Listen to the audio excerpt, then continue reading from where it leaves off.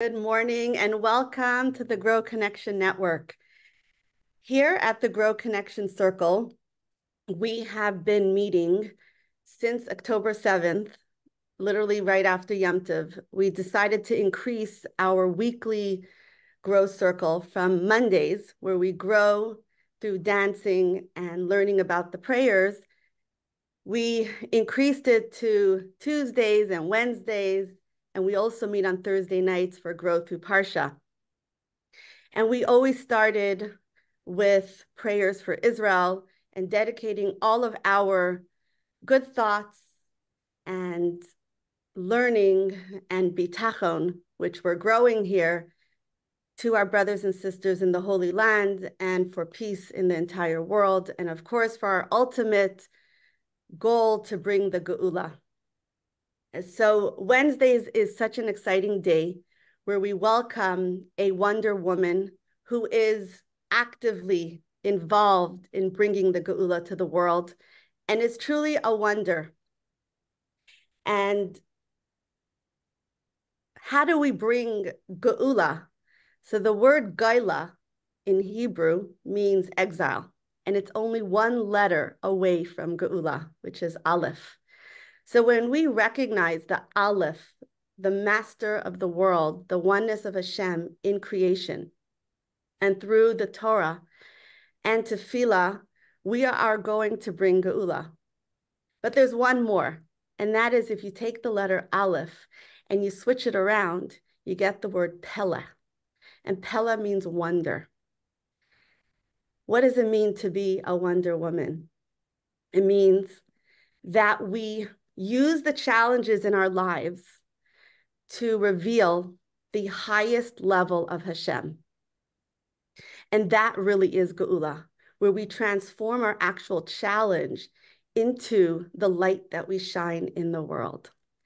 And so, being that I have known Eda since she's 12 years old, it's been such an honor and privilege to see how you've blossomed and grown through all these years and truly taken your life and the challenges and the strengths that Hashem has given you to be a huge light in the world. And so I'm so glad to see you, your mother, and I also want to welcome your husband, David. I'm so glad that you're all here, or David. And it's really amazing to see what a Wonder Woman you have become. And every day I hear more and more about the light that you're spreading globally. And I'm so inspired by the podcast From the Inside Out all the time. So I'm going to formally introduce you, but of course I just could not say hello to you and explain why we call this Wonder Woman Wednesday. And really everyone that's here is a Wonder Woman. And the way that we become a Wonder Woman is that we just stay in wonder. When we are faced with life's challenges, instead of complaining, we ask ourselves, I wonder what Hashem wants from me in this situation. I wonder how I can reveal his light. And that makes all the difference. So the first way is we are going to use this opportunity that we're all gathered here to recite a chapter of Tehillim together. So please join me. Chapter 21, which is really all about trust in Hashem. Shir lamalais asa einai el haharim me'ayin yavai ezri. A song for ascents. I shall raise my eyes to the mountains. From where will my help come? So at a time where we do not see the solution, we turn to Hashem. Ezri me'im Adonai aiseh shamayim ba'aretz. My help is from Hashem, the maker of heaven and earth. And from the word ayin, where you see the word ayin, from where, it also means from nothing. Hashem can do anything, and that's what Bitachon is, that from nothing our help can come, and we are so certain of that because we trust in Hashem. Al yitain lamait raglacha al yanum shemrecha. He will not allow your foot to falter, your guardian will not slumber. Hine la yanum v'la yishan shomer Yisrael. Behold, the guardian of Israel will neither slumber nor sleep. Adonai shamrecha, Adonai silcha, al yad yaminecha. The Lord is your guardian, the Lord is your shadow, he is by your right hand. Yomam hashemesh lo yakeka, v'yareach balayla. By day the sun will not smite you, nor will the moon at night. Adonai yishmarcha mikol ra, yishmar es nafshecha.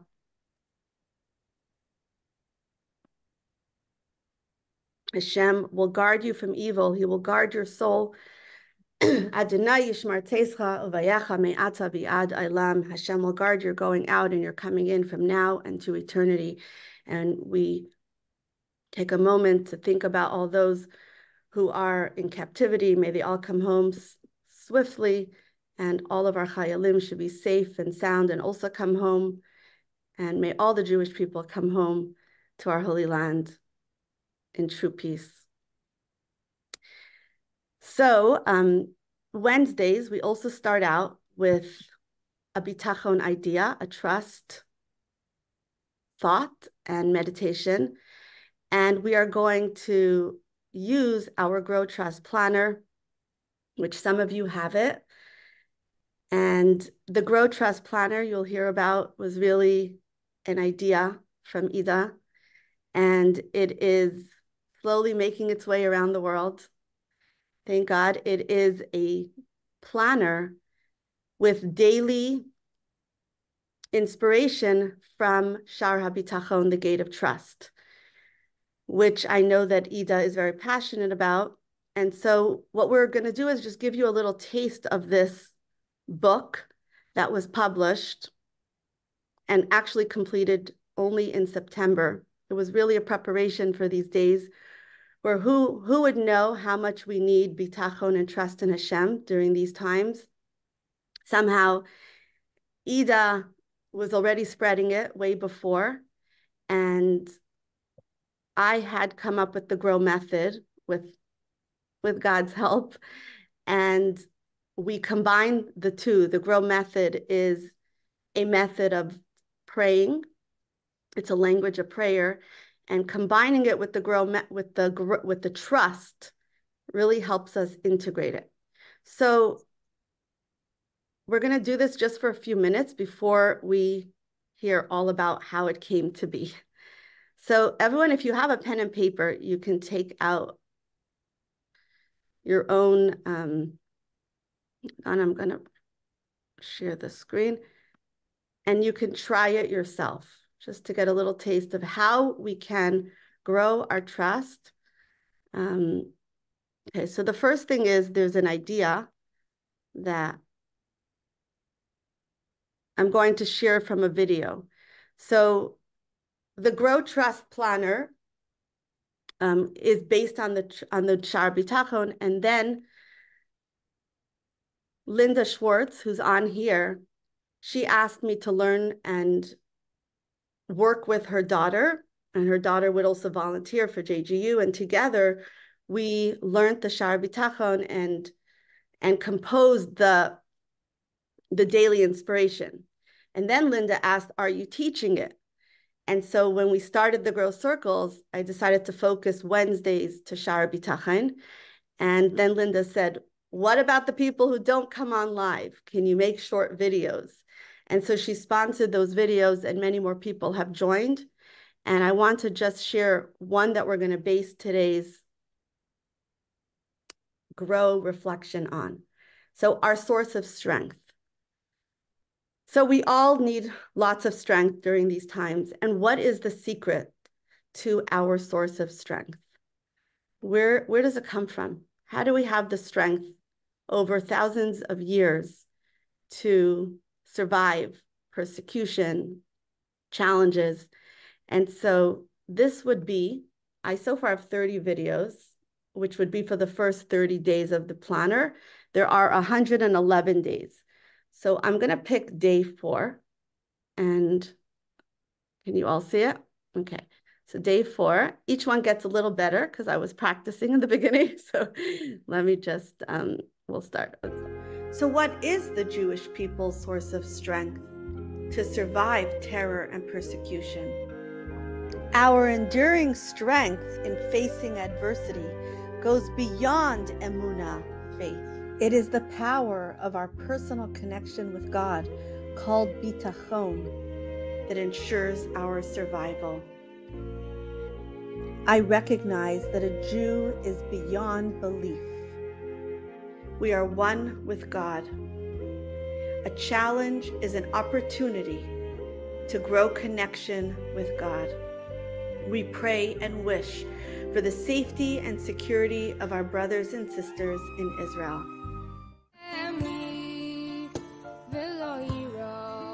Hashem is with me, I'm not afraid.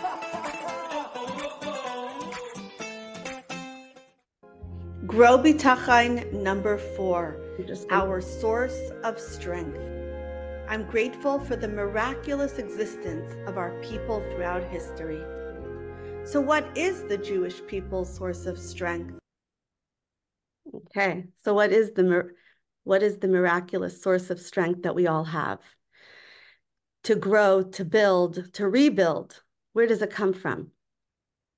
So take a moment, let's grow through this thought, which is actually in the intro of the G.R.O.W Trust, the Shar HaBitachon. It's based on this amazing book, the Felig edition, Gate of Trust. And each day also has the page numbers that you can refer back to the book. So here's what that book looks like. It actually matches. We made it triangles to match the G.R.O.W, the Gate of Trust. And I wanted to thank Eda and David Schottenstein for sponsoring this book in honor of your daughter's bas mitzvah, which was in 2022. So we've been working on it since then. And it's been such a gift to work on this and to bring this to the world, especially at this time. So I'm truly, truly grateful to you, Eda, for coming up with this idea. And day 4 would be right here. This is what we just read about. And you see at the top, there's the idea. And then you start out with gratitude. Gratitude is the way a Jew starts the day, with Moda'ani, the morning blessings. So if we begin, everyone here, write down something that you're grateful for. And you can connect it back to this concept. So for example, I'm grateful for every challenge that Hashem has entrusted to me. The challenges that have helped me grow. Recognition. And in gratitude, we can also just be grateful that we're here together, that we're Jews, that we have the internet to connect all of us. I'm grateful for the 32 people who made time in their morning to join us today, each and every one of you. Add your light to this circle. And now recognition. This is verses corresponding to the verses of praise. So this is the way a Jew prays. It's also the language of connection, because tefillah really means connection. So how do we communicate? To achieve connection, we look into the siddur for the language. And we can use it to connect to ourselves, to our core, to our creator, and to each other. So I recognize how do challenges deepen my connection with God in my daily life? So I can become a victim, or I can use it to reveal a greater light. As the Talmud says, all of creation, darkness precedes light. So I can recognize that this darkness is just a stepping stone to bring a greater light into the world.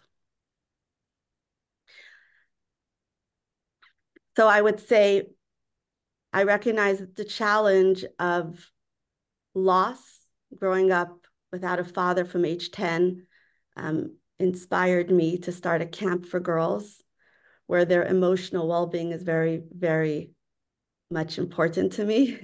And that has grown into creating the G.R.O.W Connection Network, where we train educators and mentors and create a support framework for women as well. So I recognize that these challenges have only shaped me. And I'm not making this about me, but I just wanted to give you all an example. So I hope you can all then apply this to your own lives in this moment.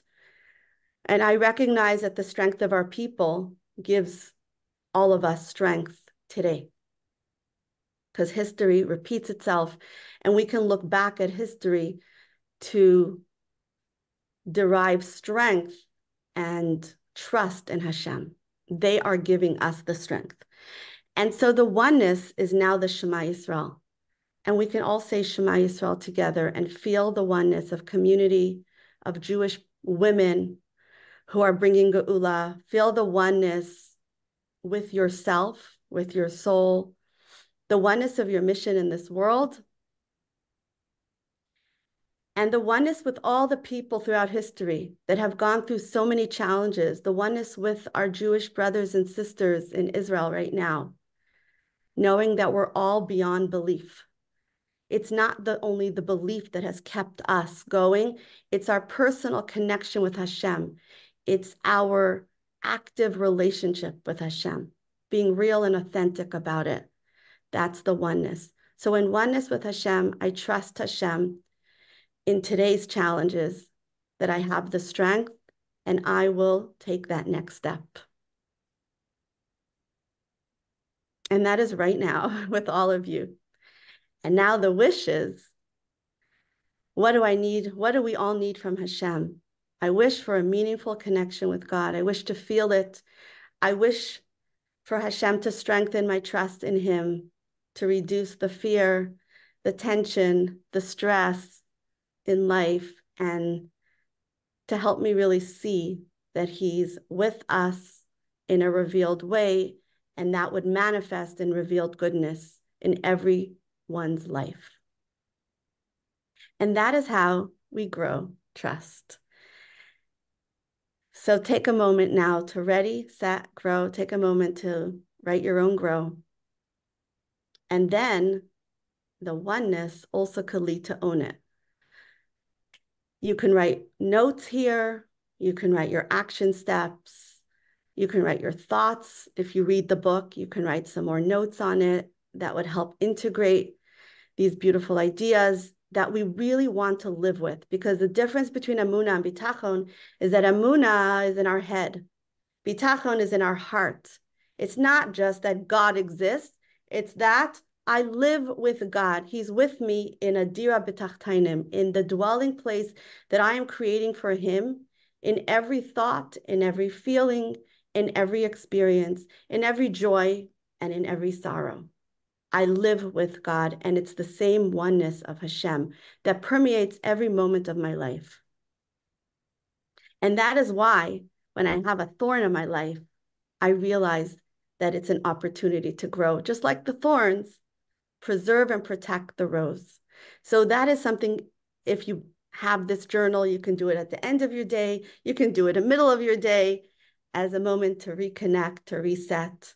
And at the end of the day, you can, or even at the end of a session, you can say, today I learned, and my hopes for tomorrow.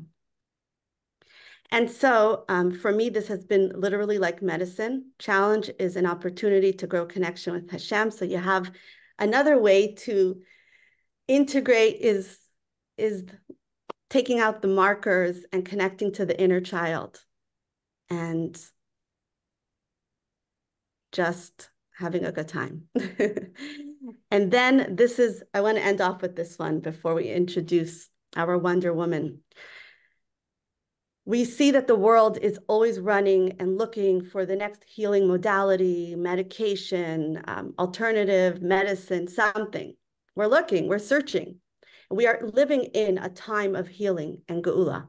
There's so much more that's accessible to us. And there's so much more that we know than in previous generations.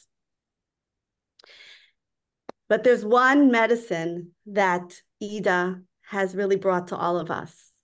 And that is inspired by the Lubavitch Rebbe, who wrote, to someone who is in a depression, a chassid, who was living an observant life, and he wrote to him, "I'm extremely surprised at your low spirits.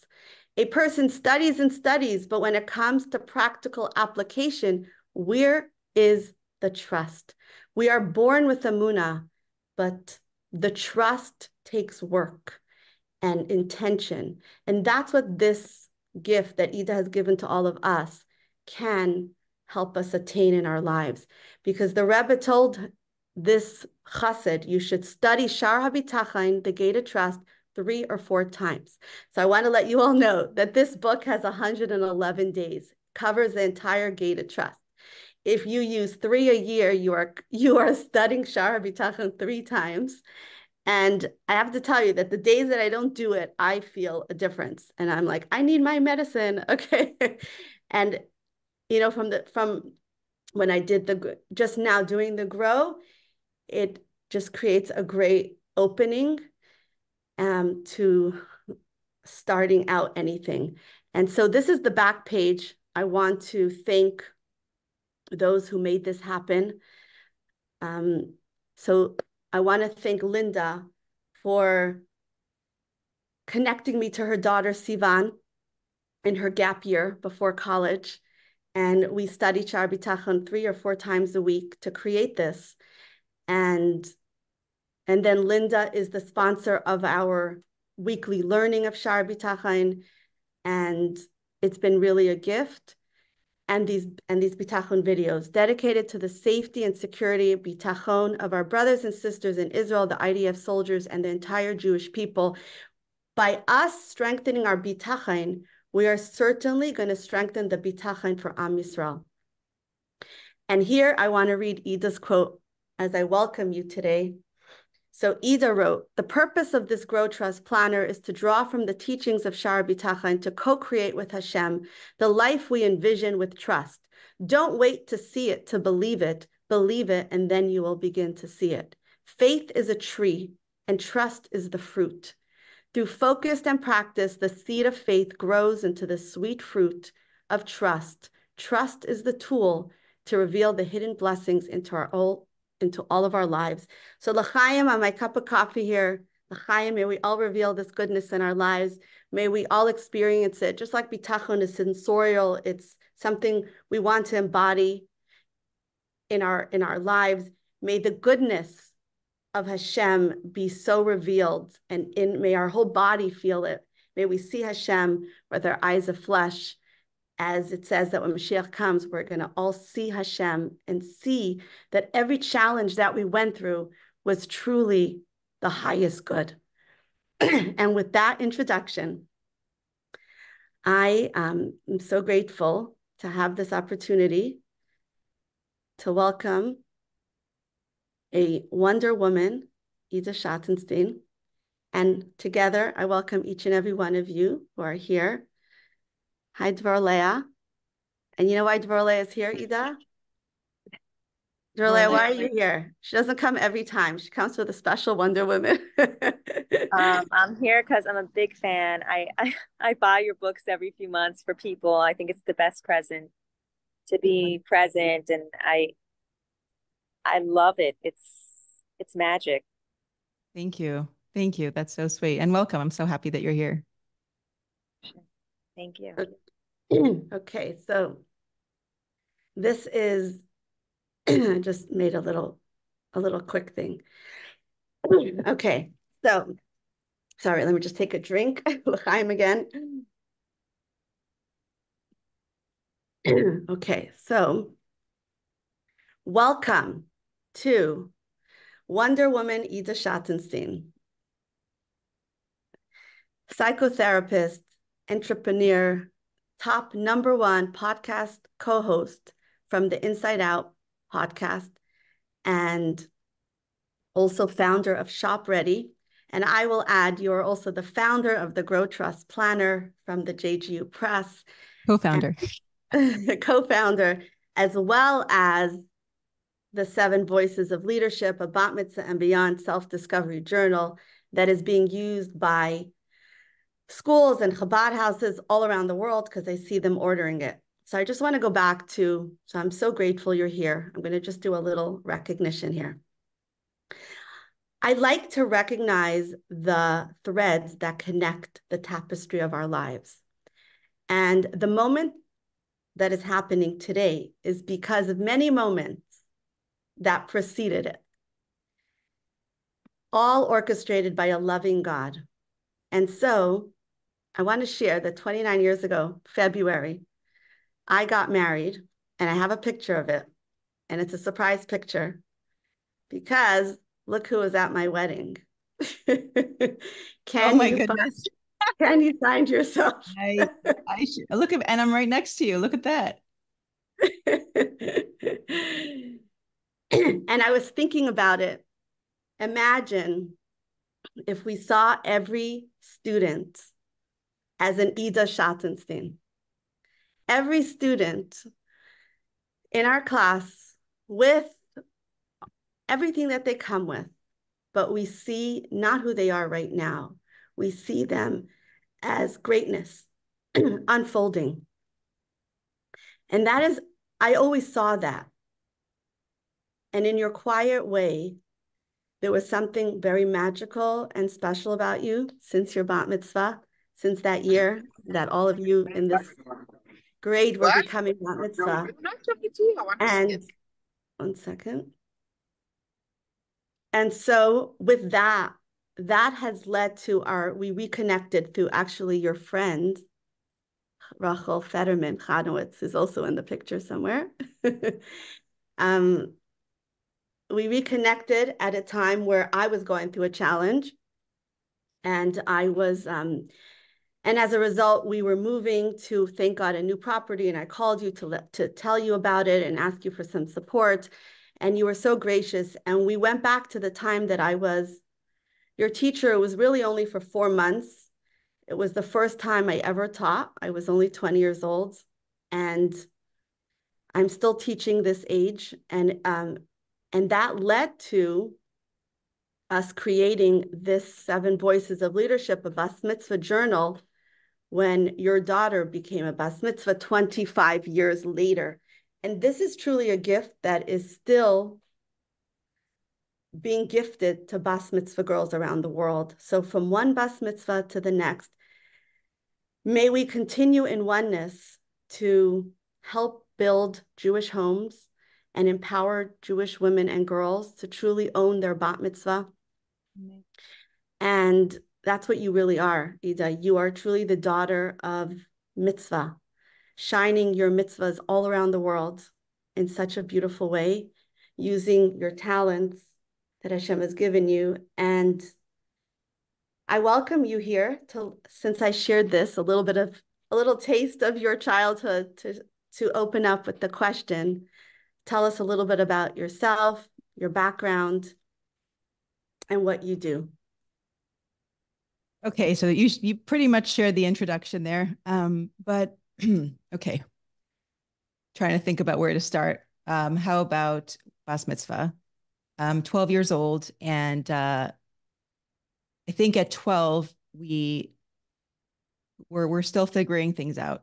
We don't have it. We don't have the answers. We're children, and then we grow up, and we look back at that 12-year-old, and we think about what that 12-year-old would have wanted to hear, would have wanted to know, and I think about that a lot. Like, what would I have said to my 12-year-old self? And I think that those messages are crucial. And I think anyone who, it doesn't matter how old you are, have a conversation with yourself at a younger age, and think about what you would say to that person, because it's so much easier to be kind to something outside yourself, and your younger self is essentially somewhat separated from your current self.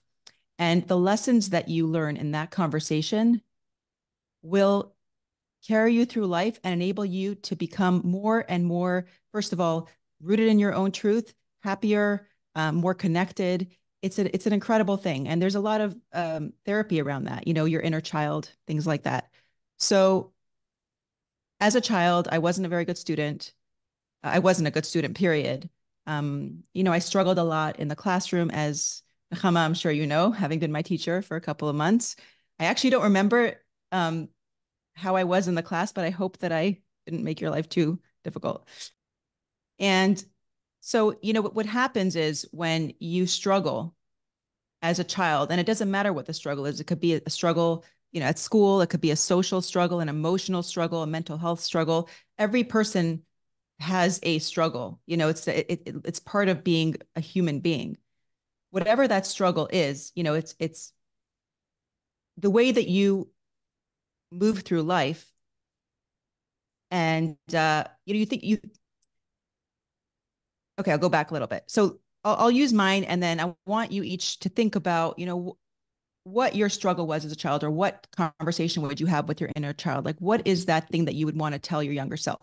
So I would want to tell my younger self, Eda, your struggle is a gift, and you might not see it right now. One day you will. And we all know that hindsight is 2020, right? What that means is that looking back, we can recognize how the things in our lives that were difficult, we understand them now in context, and they turned us into the person that we are today. So I would say just be patient. And, every single part of your life is being orchestrated by Hashem. And even if you don't see the full picture, you will one day. And you don't know when that day will be, because my day is not the same as your day. And my day is not the same as my daughter's day. But the important thing is that in every struggle, that's exactly where the opportunity is. And what often happens is we're trying to move away from it, right? And there's this quote, you find your purpose on the path you take to avoid it. You're moving away from that struggle. And then there's this tension. And then suddenly you realize, oh, wait a minute. No. I'm supposed to actually step right into it and walk through it. And that's where change and that's where the magic happens. And just 2 days ago, I had the opportunity to witness this in real time happening to someone who I would say my changed my life in many ways. And this was just 2 days ago. I was in Arizona, and I had the opportunity to interview a hostage who was in Gaza. She was released. Her name is Sapir Cohen. And she shared her story, and she said 30 days before October 7th, she wasn't feeling great. She was feeling a little off mentally, physically, and she was getting these stomach pains. And she went to the doctor, and the doctor said, "You don't have anything that's concerning. I'm actually more concerned about your emotional state right now. Don't be so worried. You're fine." But she couldn't shake this feeling of discomfort, like something didn't feel right. And this girl, so she's not religious, and doesn't daven or keep Shabbos or any of that, or didn't, I should say. And but she happened to come across this person who's more observant than she was, and this person said to her, if you say this chapter of Psalms, Tehillim, every day for 30 days, it actually can eliminate the toxicity, negativity, and evil decrees from your life. And she's looking at this person and thinking, okay, this is kind of like, ancient godly stuff, and she wasn't going to do it. But then she's thinking, and eventually she said, what, what's the loss? Why not do it? So she decided she would say the capital every day for 30 days. So the first few days she's reading it, and it's about, war and armies and, captivity and all this stuff that is totally not relevant to her. And she was kind of feeling like, okay, I'm not really connecting to these words, but I'm going to say it because I trust that this person might be onto something. Day 30 was October 7th. Now, because she had been saying it every day for 30 days, and she speaks, Hebrew, she was able to remember those prayers. And it was prophetic, she said. It was prophetic. And her experience in the tunnels and her optimism is that's just in and of itself an incredible, incredible thing to hear and witness from her, which I'm hoping to be sharing this, the audio of this. We did a live interview with her, God willing, hopefully on our YouTube channel. But so she said that it was prophetic. She began to understand why she was feeling off, what the Tehillim did for her. She believes that it enabled her to survive and to eventually be released and now travel the world. She was in Arizona. I don't know where her next stop is, but to share her story and to share the power of faith. And now she's starting to keep Shabbos, and she's starting to become more observant because she was able to see the power of Bitachon, and how she didn't see the full picture. She didn't understand at the time. But now looking back, it's like, oh my goodness, this all makes sense. And the reason I'm sharing this story, aside from it being an incredible story of Bitachon, is that in our lives, we often don't understand certain things, or we don't see the good in everything. But, a good life, and this is, I'm borrowing this quote from someone, but it's a good life is not a life in which everything is good. It's a life in which we see the good in everything. And there's such a minor distinction, between those two. It's like, what? See the good? I mean, it's either good or it's not. No, that's not true. Everything is good. And some people have a test of faith where they experience something that really, really makes it hard to have bitachon. And it's something that, look, it is a test of faith. And like Nechama, you were sharing earlier, through Shar Bitachon, the Rebbe you were sharing what the Rebbe had said about the importance of working on your bitachon, because we're not born with it. It's really like a muscle. Working on it. If you're experiencing a struggle and a challenge, and I would just really want to emphasize that we all experience challenges, and if we haven't yet, we will. It's an inevitable part of life. And the question really is, what will you do with it? So we can't change the fact that challenges will come. The only question is, what are you doing with it? So you can choose to wallow, or you can choose to embrace. What's the better option, right? Now, very often that people experience, use my example, right? Wasn't a good student and really didn't think that I was smart or smart enough at least to do well academically.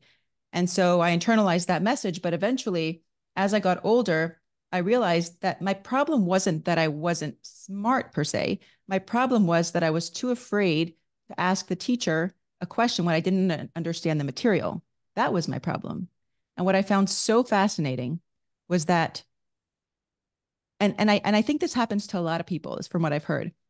When you want to ask a question, but you're embarrassed to ask, oftentimes somebody else will raise their hand and they'll ask either that very same question or one that's so similar.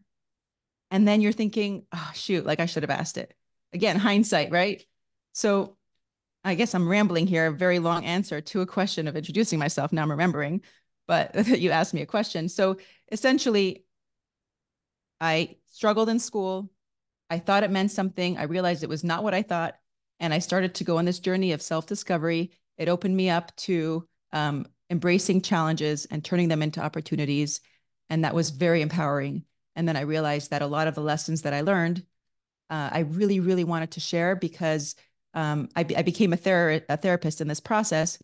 And having worked with people during my internship, I started to see a lot of commonalities in our human experience, right? Feelings of, not wanting to open up, or maybe feelings of I'm not good enough for, and fill in the blanks. And I thought, you know what, let me bring these lessons to other people in hopes that maybe they're missing something, because I was missing something and now I discovered it. So let me share it. And so that's really what I did. I started the podcast, did a couple other things, gave some workshops, and I realized that these messages were resonating. So I hope I answered the question. It's incredible what a lifelong student you've become. A plus, incredible. And it's like I was going to ask you, who are the influential people in your life who have shaped you? But I would say it seems like every day there's another person in your life that is teaching you, and that you're drawing inspiration from. All the people that you've interviewed in the podcasts are not just inspiring yourself, but you're sharing this with the whole world, and you're bringing, world-renowned teachers and giving them a voice for forever. And well, I will say that my early years were a big part of, the reason I do what I do today. It's just having grown up in a home, like my parents are my biggest role models, and having grown up in a home where I really witnessed a life of, and at the time I thought it was a life of sacrifice, right? Because they really devoted their entire lives, both my parents, to helping other people. Like, new Russian immigrants were at the time, it was a big deal. Like Russians were coming, and it's not like today where you can, people speak Russian, there's Google Translate. This was like a new world for these people, and really watching my parents give of themselves. But then I realized that it wasn't sacrifice, it was doing Hashem's work, which is very different from that, even though it is sacrifice, but I need a different word for it, devotion is a better one. So those were my main role models. And then over time, every experience became a learning opportunity. So everything is significant. What would you say in the work that you do today are challenges that you overcome, and what powers you to keep going? So I would say today, the main challenge is listening to and trusting my inner voice and balancing that with the voices around me, because there's our intuition, and then there's sometimes voices of people we respect that maybe are different. So I'll give you an example.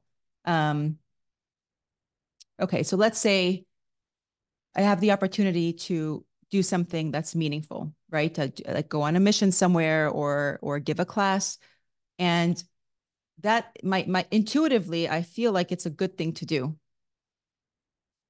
But I have to also ask myself, is it a good thing, right? Because it's it serves a good purpose, which, yes, the answer is yes.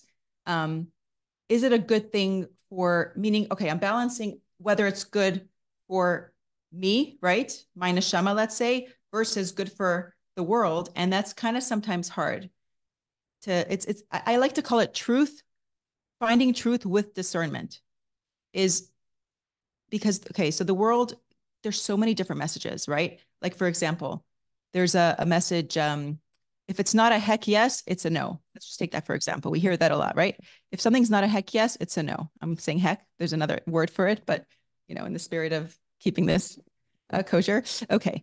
So we hear that, and a lot of people will take that and they'll say, okay, so I guess it's a no. And then somebody will call and say, oh, there's a woman who needs someone to come visit her, let's say. Well, it's not a heck yes, because I have other stuff going on, so it's going to be a no. So it's very important, and I've been working on this for quite a while now, is being able to discern truth and know and bring wisdom into it, because we're pulled in so many different directions. And I see a lot of women specifically who are being pulled in so many directions, and they're constantly under stress, and there's constantly this underlying tension that they experience, and they bring it home, and they're bringing it to their kids, and they're bringing it to their families. And I think it's important, and I'm totally guilty of this. And luckily, thank God, I've through learning Shahar Bitachon and through other channels, I've been able to really hone in on this, but I still have work to do. Is you have to ask yourself, like, okay, is this okay? I'm being kind, right? I'm being kind to this person, but am I being kind to myself?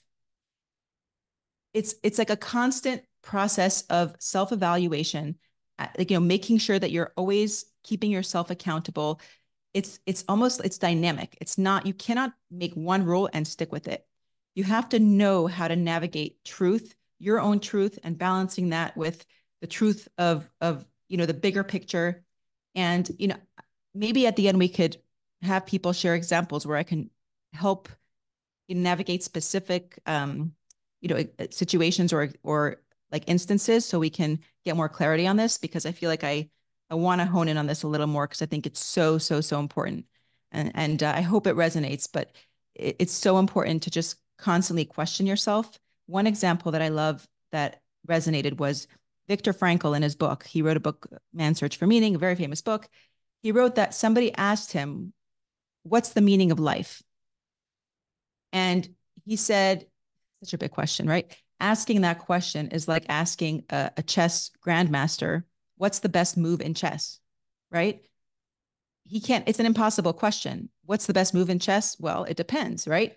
It depends on who your opponent is. It depends on the context of the situation. It even depends on what you ate the night before, right? It depends on so many factors that you cannot answer the question unless you are sitting there experiencing the game and knowing what to do given the circumstances. So that's what I mean by truth with discernment. Is like you have to know yourself, you have to understand where you're needed, and you need to decide in real time what's the best thing to do in any given situation. Eda, people are writing comments. You are so wise, so young, and so much wisdom. Well, I'm you curious. definitely look young. So, and I want to say, Chana, Mrs. Sirota, we love you. Thank you for being here. Thank you for raising such an incredible daughter. And Hi, I was Ma. wondering if you wanted to say something back to your daughter. What just from you seeing her overcome challenges, you're the mother that went to all those PTA meetings. What do you say now? I'm very proud, very, very proud of her and her children, and it's amazing. Her family, her husband, the whole family brings me a lot of nachas, a lot of nachas. So she compensated for all the sleepless nights. It's what turns out. I was telling my children when they have challenges with their own children, I said, if your children will turn out the way mine did, you have nothing to worry besides the challenges. But Eda's children are like way more advanced, I would say, in many ways, more mature than she was at their age. So, I mean, Kenan Hora, Blian Hora, they were like Eda's children are so much, I mean, not that she doesn't have challenges with them, but they're just so mature and so more like, more mature and more like, I don't know, developed in many ways than Eda was at their age. So I said, all the challenges, you'll have a lot of nachas from them, Baruch Hashem. I think that's a little taste of Mashiach. Mashiach comes, we're going to say, wow, thank you, Hashem, for all the challenges, the way, you're sharing right now, the nachas that you feel, and that we all are benefiting from that nachas. So one of the things that you did for your daughters, Eda, is always looking for ways to empower them and inspire them and get involved in their schools, and not just for your own daughters, but to help others as well. So this book, we created 7 Voices of Leadership based on the 7 voices of the prophetesses, helping Jewish girls embody those voices really in a Bitachon way, that they live with those women as role models in their lives. I can be a Miriam. What does that mean? I can find my voice of joy even in the greatest darkness, in my own Egypt. And I want to say Susan Axelrod is the first person who gave me the idea that this would be something that would go far. So through the coaching that I did with Susan, we developed these ideas of using the 7 voices to coach ourselves and to coach young girls and even women. So I want to ask you, who are the women in the Torah or women from the past, and why, I never really had this conversation with you. Like, kind of the idea just happened and I had 2 months to do it. And then I was like amazed it happened. And it was totally thanks to Hashem that it all worked out and it matched. And you chose the color to match the theme of your bas mitzvah. And I loved that I had your design ideas, which you're so great at. So how have the women of the past inspired you to create this? Like, why is this so important? And first of all, this is your really your brainchild, and I want to thank you for this idea because it's taken me a very long way, and I'll explain why and how. So, the Rebbe really encouraged people to get mashpiyim, to get mashpiyas, right? To have a mashpia, like a mentor who you can go to, someone who's more impartial, someone who cares about you, who has good values. And it's hard to find. If I were to ask everyone in this room, in this chat, do you have a solid mashpia? Chances are most of us would say, I'm either looking for one or no, I don't have one. I mean, that's just from my own experience speaking to people. it's hard to find a mashpia. Now, not to say that we can't go to different people for different things, which is encouraged, but sometimes, we don't have access to someone when we're going through something and we need some direction. We don't always have access to, the right person in the right time. So the Seven Voices, that book that you create, I was going to say you created because ideas are easy. It's implementation that's difficult. And that's what you did. And you brought it to life, which was incredible. I think that those 7 women, and I'm going to choose one, but those 7 women are incredible role models. And if we don't yet have a mentor, or we're looking for one, or maybe we're in a situation where we don't have access to the right person in the right time, there's this exercise that I used to do with my coaching clients and also as a therapist that I found very impactful. And so I started to do it myself as well. And the exercise is as follows. You choose 7 people who you admire or respect. And it could be someone who's alive today. It could be a family member. It could be a fictional character, from a show or a movie. It could be any 7 people. And you list 3 or 4 things about each of those people that you admire and respect about them. So, for example, let's say I chose, Rabbi Lord Jonathan Sacks, alayhi shalom. I list 7, I list 3 or 4 things that I admire about him. So let's say he had humility, he had courage, he wasn't afraid to speak his truth despite being surrounded by opposition.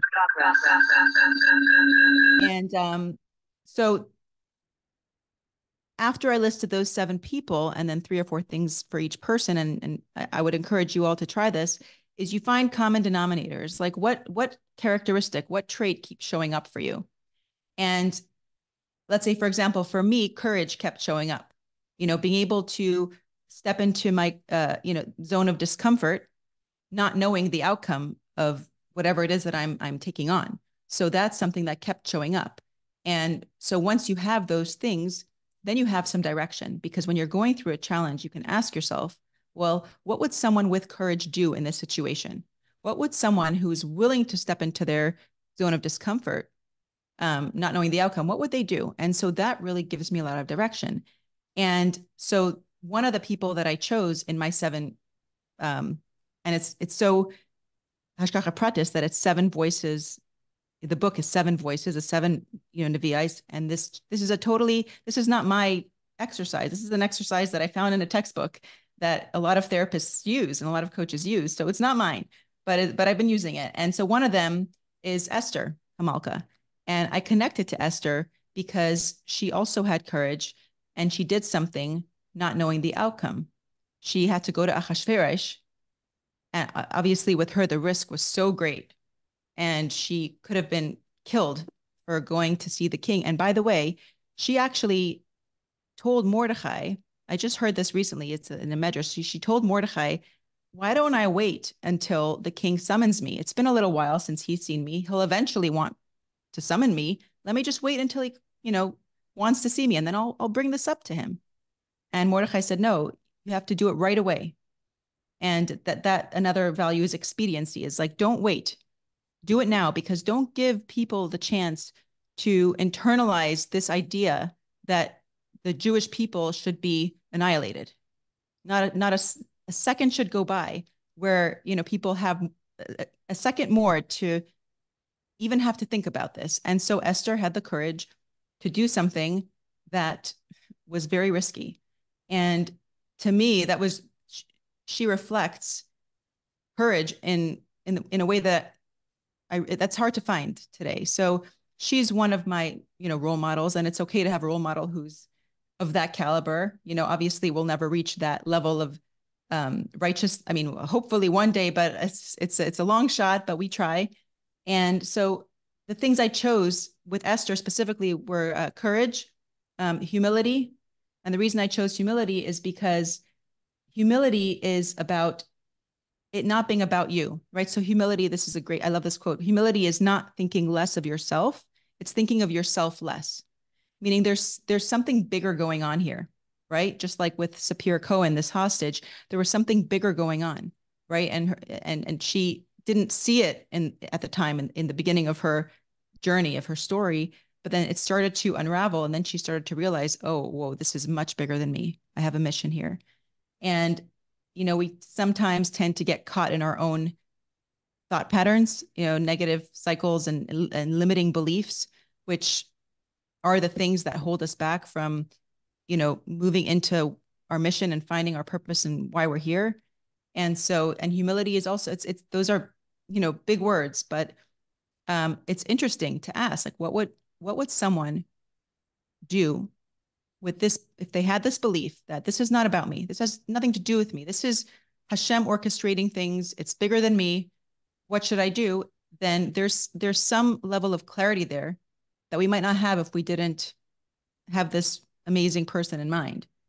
So the values for her, I have it here because I'd written it down. It's courage, humility, and expediency were the 3 words that came up for her.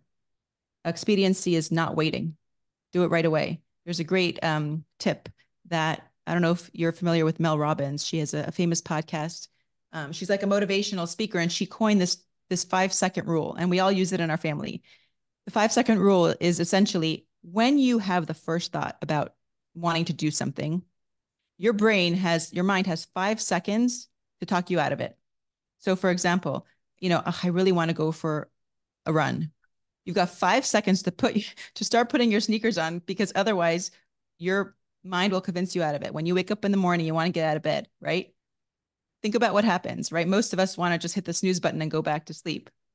If you have in mind that 5-second rule, you've got 5 seconds. After the 5 seconds, you're on your own.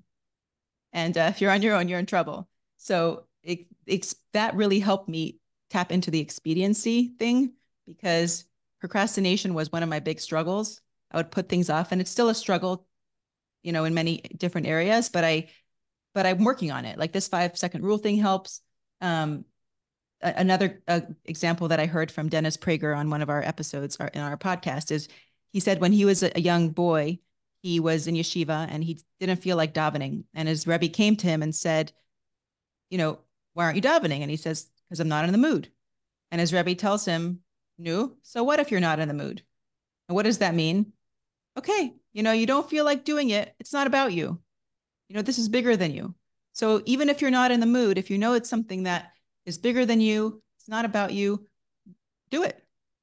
It's easier said than done. It's like, Nechama, you and I were a good team because I have lots of ideas percolating, but it's implementation that becomes very, very difficult. And so you helped me with the accountability, expediency, and getting it done. And I saw the fruits of that labor, right? Labor, Nechama Laber. And that you see what happens. And then it really encourages you to continue to operate with those things in mind. I do very well with people who have genius ideas like you. I do very well with people who are tachlis oriented and get things done. And, I was thinking about how you transcended your nature based on what you just said. Your old self would be like, I don't ask questions. I don't use my voice. And here you are sharing your voice with the world and giving voice to so many others, because it's about the bigger mission. And asking questions in much more intimidating circumstances, where this is a classic turning a struggle and a challenge into an opportunity. And I actually had not thought of that. It was in that area of being afraid to ask questions. Wow. And I said to you today, you're always asking the questions on your podcast. Today, we're going to ask you the questions. I know, you're turning it around, right? Yeah. So you're doing awesome. And you already really shared with us your special connection to a particular person in the Torah or subject or mitzvah. So I love how you connected to Esther. We're in Adar. Eda, I want to say that you truly remind me of Esther. You said it's hard to reach her caliber, but I disagree. And as your teacher, once upon a time, I can say, now you're my teacher, I could say to you that that is really the point of the 7 voices, is to let us know that we have their DNA in our souls and we really can achieve their greatness. And you have done that. And you are stepping into roles that go beyond your nature. And everyone here, take a moment to think, how can you step into your role and wear that crown that might feel intimidating? You might feel like not worthy of it. Take a moment to say, what if Esther would not have stepped into that moment and taken that risk or lose the chance to save her people? Eda, you are saving our people. This is not small. Like these kind of books, when it reaches one Jewish woman, one Jewish girl, she is a whole world. How much more when it's here forever? So I wanted to take just a moment to ask Shandel, who is a woman who joined a course that I provided last year based on the 7 Voices for women. And recently, Shandel shared with me the impact that this book had on her. And so before we get to the next question is sharing your GR.O.W with us. This is the language, right? It's not a GR.O.W circle without sharing a GR.O.W. I wanted to ask Shandel, who is a huge GR.O.W pro, who's been here for 2 years, uses GR.O.W daily, to share how the 7 Voices not only impacts the girls, but I didn't know how it would reach the women. So just for a moment, a little break here in the program. Okay. Hi, Eda and Nechama and everyone. Good morning. Good morning. First, I want to thank you, Eda, for sharing. What I heard was that it was so beautiful to hear how you took what you could from various people and, like you said, discerned what fit you and what you could use to then refine yourself. And I just love that, because I used to take everything from everybody and I couldn't figure out what was good for me. And then, it was theirs. And you really were able to explain that so well this morning. Thank you. So I wrote a testimonial to Nechama because I had an experience with the 7 Voices book that was significant, really significant. So I'll read it to you what I wrote.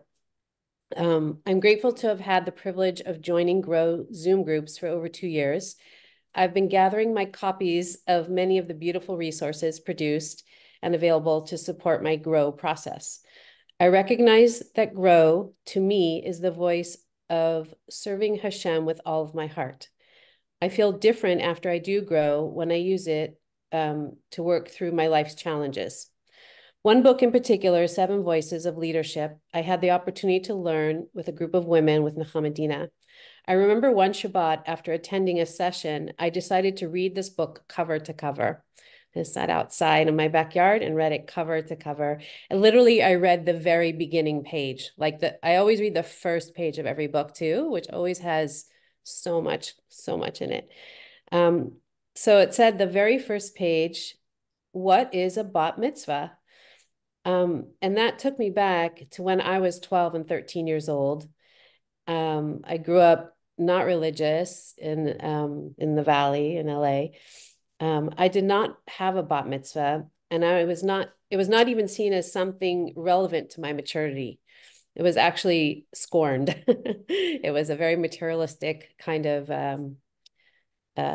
word. When you said bat mitzvah, it represented materialism.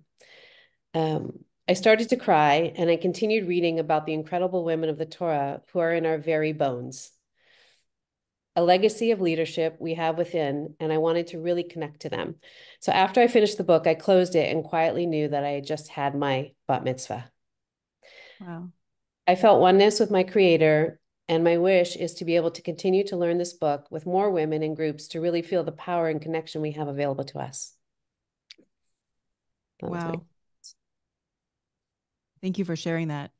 Thank you so much, Shandel. And so, Eda, if there's anything more you want to add, and then share with us your GR.O.W. I love when women tell me that they write GR.O.Ws to each other, and it's become a language that is connecting women on a much deeper level, heart and soul. So, and I thank you for bringing the GR.O.W on another level to the idea to grow through the trust. It's another whole level of GR.O.W.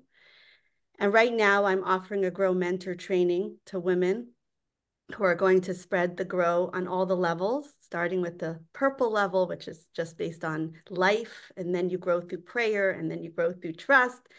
And also before Pesach, I'm going to be offering a preparation to grow through your Pesach preparations with pleasure through a Haggadah journal that we also created. And then later in March, we're also doing a Build Bitachon in Business with Susan Axelrod, who is my coach and mentor, who has really helped me create, co-founded Jewish Girls Unite. So we want to bring bitachon into whatever business it is. It could be our home, into our life, into our work, whatever that looks like. Doesn't have to be the typical business. I know that, Eda, you're really a genius in business together with your husband. And I have No, to let me tell correct you, you. My husband is a genius in business, and thanks to right. him, I'm able to hone in on that, on the Well, you're creativity his, side. But yeah, we're a good exactly. team. I mean, the Yeah. good team, the good Yeah. partnership. And I really appreciate, I see like something special when you give an idea. The books that you have inspired, there's something magical about it. There's a bracha to it. I just want to really thank you for that. They're probably my most popular sales. So I really want to thank you for the constant support. And now I ask you, what would you like to, how would you like to share a grow and a final message, a closing message, and then we'll open up to some questions and from the audience. Go ahead. Okay.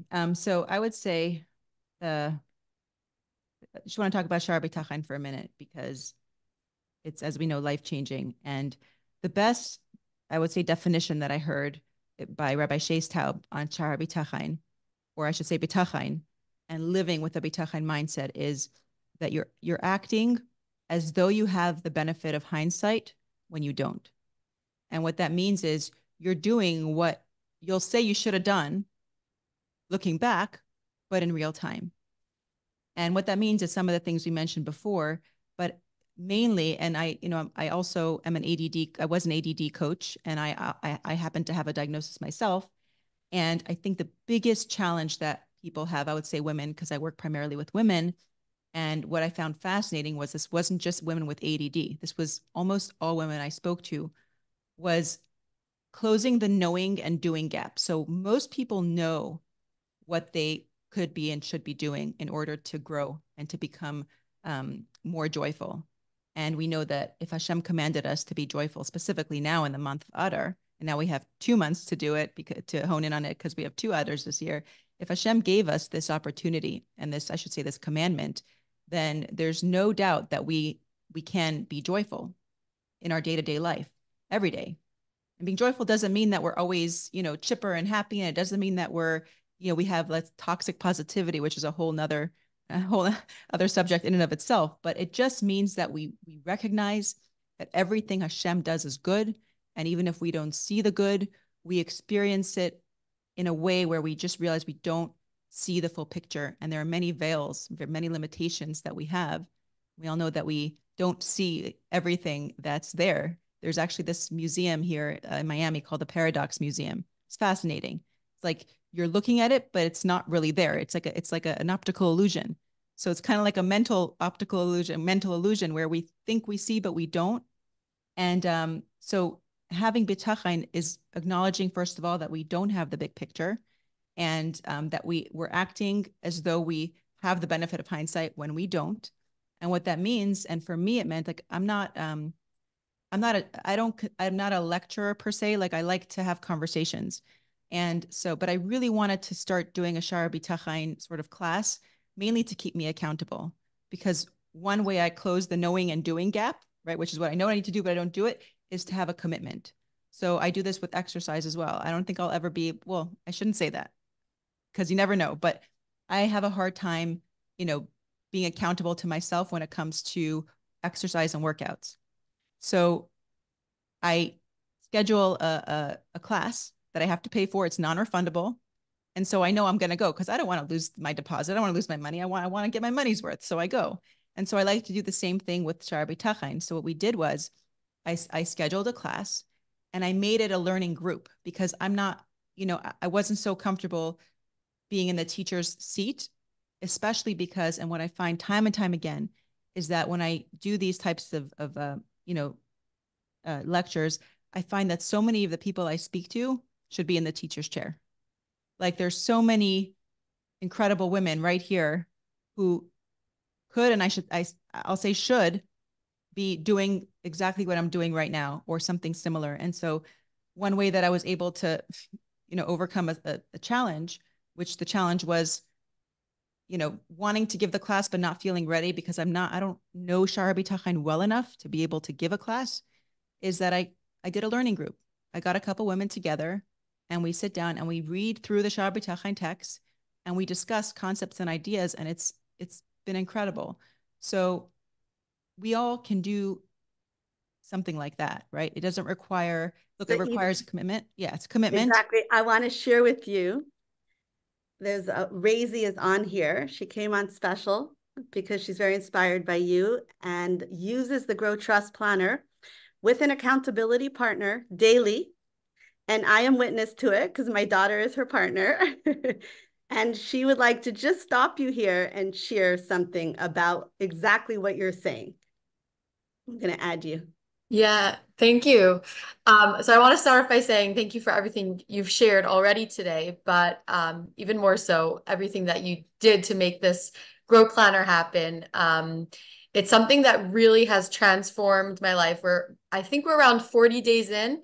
And learning about Bitachon throughout the years is beautiful. But this is something that's so broken down. I have an accountability, as you said, like into action. Every day I have my 12:30 alarm that goes off, time to call. And we give it no more than 15 minutes so that it's doable. And it's such bite-sized pieces to break it down in the Grow format. So we have real, bites that we're walking away with and thinking about for the next 24 hours until we get to the next tidbit of Bitachon. And I've definitely felt its impact in a way that any other time I learned Bitachon, a small sicha here or there, it doesn't impact in the same way as when it's consistent. I think Bitachon is something that has to permeate, and I'm so grateful that I have the Grow Planner to help do that. So thank you. Thank you for sharing that. I love that you said bite-sized, because that's really what it's all about. It's like you make it, bite-sized enough where you could do it. So there's no way of getting out of it. And I love that you set an alarm too. That's really great. Yeah. Keep growing. Unbelievable. Razy and Hannah, day 111. By then, we're all going to dance at your weddings because 101 is like oneness on all levels. So, Hashem should bless everyone here with everything you need in total oneness with Hashem. Because really, bitachon comes from the word tach, which is plaster. It's that feeling and embodiment of oneness with Hashem, which you have brought to us in such a practical way, Eda, today. So now I invite you, Eda, to share a grow. And that unites all of us here, speaking the language of tefillah. And then before we have questions, we have also Susan that wants to share something right after your grow. Okay. Okay, so the first is gratitude, right? Yeah. Okay, so I'm sharing what I'm grateful for, correct? Exactly. Okay. So grow is always personal, like you're speaking from yourself. It's first person. Okay, so I'm grateful to have found a meaningful and impactful mission that I can use and share with others. And I'm grateful to be able to share my skills and talents with others and enhance and enrich their lives, and also enrich my own in the process. Okay. Recognition. Recognition. Yeah. Okay. So recognition is, can you define it, like how we're going to share it here? Okay. So recognize, how are you using those talents? Okay. So you shared, but you can go into the details a bit more. Okay. So I recognize that to work through the mission and to keep doing what I'm doing, it involves sometimes being uncomfortable, and it's par and parcel. But I know I'm doing Hashem's work, and so I embrace that discomfort. I love how you recognize Hashem, because that's part of the recognition. And one thing I will say is, we're in the mentor training. I'm sharing how sometimes we're not ready to say, I recognize Hashem. That's okay. The first step is just bringing consciousness and awareness. So it could be, I recognize I'm really feeling lousy. That's it. I'm recognizing that I want to feel better. And then the next day, and then the oneness would be, so what am I going to do about it? What do I need? I'm curious and I'm compassionate to myself in the process. I don't always need to like be in that recognition of life is so perfect today. It's okay. Sometimes people think that, recognition means that I always see God's goodness. Sometimes I don't. But what happens is when you do a grow every day, you start to see the connection that the next day I'm already being lifted because of that lousy feeling, because I was in awareness of it. So now we're going to come back to you and say, so the oneness would be, what is your next step? What are your future goals? How do you want to continue to grow? And it could be a small goal, a small step, even for today. I would say to harness the power of Bitachon. That is beautiful. And then also Bitachon, I think you made a good point, Nechama, that not everyone is going to be able to connect through picking up a Sha'ar Bitachon book. It doesn't really often start that way. It didn't start that way for me. In fact, I picked it up a little less than 2 years ago. So the first, 30 some years of my journey, I didn't know it existed. And so it's just about doing something that helps you connect to your inner self, your truth. Something, anything. Yeah, and that's the personal connection with Hashem. I didn't understand Bitachon really till I did this, and now I understand it so differently. It's being authentic with Hashem. So when somebody says, I'm so upset I don't have Bitachon, I say, that's awareness, and that's Right. okay. Don't be upset that you're upset. So, and the wish can be connected to the oneness. So what is your wish from Hashem in order to continue to grow your trust and fulfill your mission that is so vital to all of us? I wish that Hashem will show me the open and revealed good in every experience I have, so I can understand his ways. Amen. Amen. Thank you. Do you in see real time? Amen. Amen. Thank you for sharing and growing with us today and empowering all of us to have the courage to step into our mission and to be the Queen Esthers of 2024, 5784. Amen.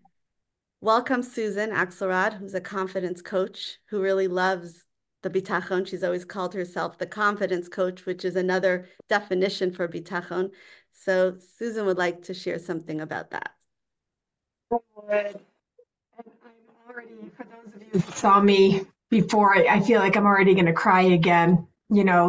Years ago, Nechama and I created a safe space to calm where emotion was allowed.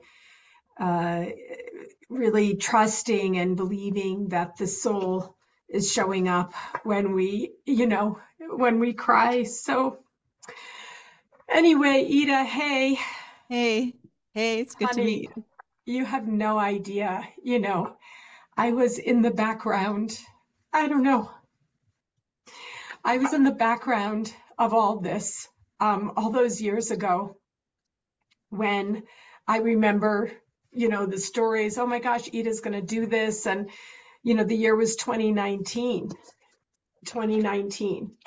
And I just want to tell you, and every person here, there's so much to say. I just want to say this is what I'm moved and inspired to say.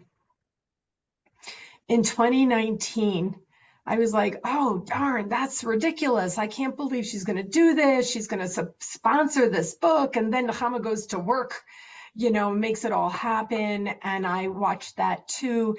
But I never never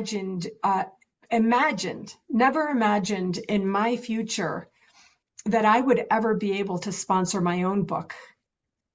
And I told the story of that a few weeks ago, and I wanted to say today that these books, I just ran and grabbed just 2 of them.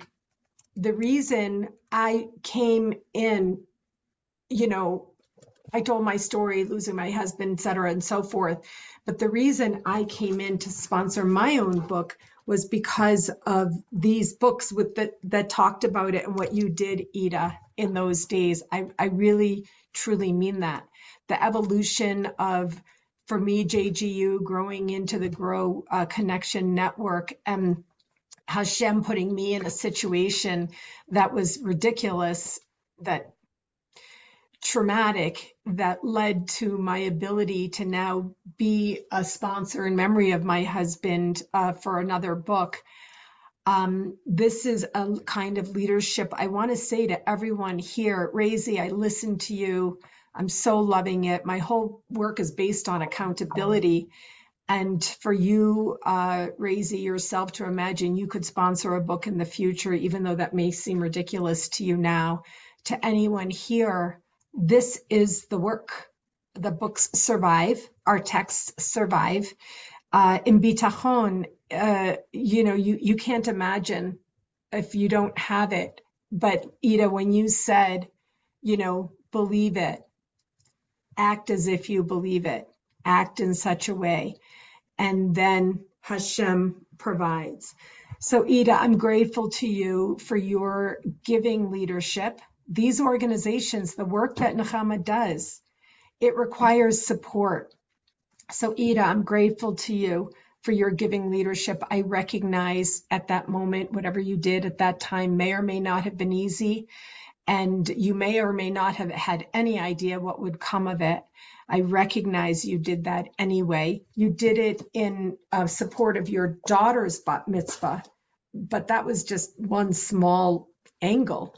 Who knew what would come of that? And in oneness with Hashem, I'm asking everyone here to follow the leadership in whatever way you can, in whatever way you can. And then I wish for you, Eda, continued strength, perseverance, courage, and a rising confidence in trust that you are really strongly on the path that is intended. And I will stay tuned through Nechama and through this platform. I've listened to your podcasts as well, that you should grow in strength, from strength to strength. Thank you. Thank you. Thank you. Amen. Amen. I know that Susan uses the G.R.O.W Trust Planner with her clients too. Wow. Wow. That's incredible, Susan.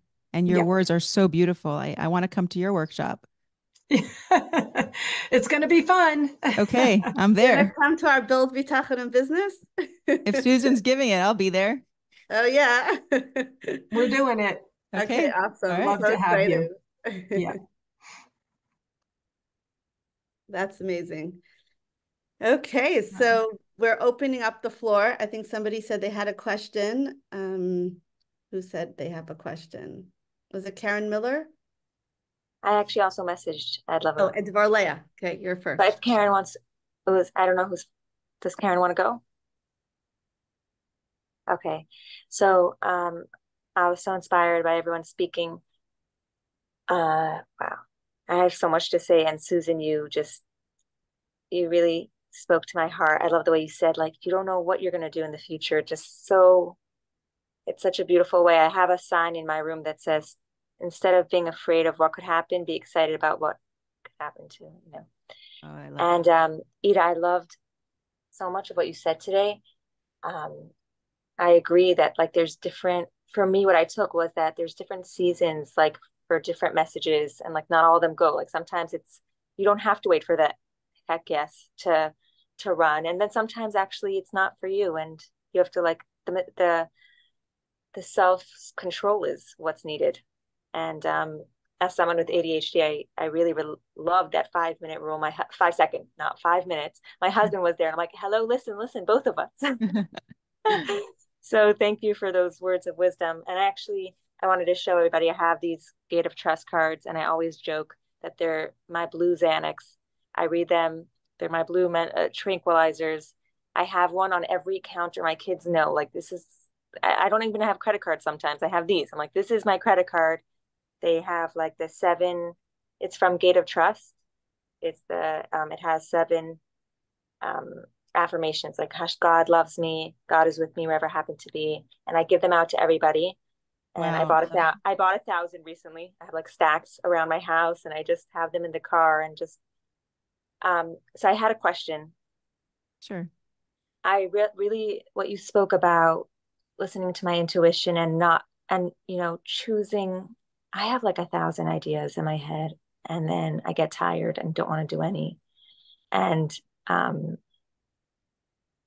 I'm wondering how to listen to which one I want to do first. I was literally, I can't believe how this class, I wasn't expecting this. Nechama's like, "Go on, can you come on today?" And I'm like, "I would love to." And I heard you were speaking, and I love the way you talk. And it was a great, first of all, that explanation about Esther, mind blown.